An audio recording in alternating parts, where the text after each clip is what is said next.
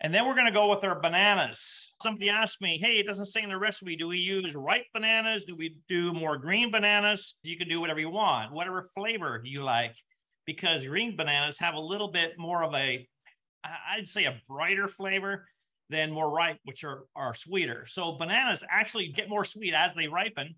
And why that happens is as that starch, bananas are very starchy, and as that starch sits, it starts converting to simple sugars, which in turn makes the banana taste sweeter. So if you want your muffins sweeter, then you go with more ripe bananas. If you want them more of a brighter sort of flavor, then you go with more green bananas. But they have to be a little bit soft so you can mash them easy, okay?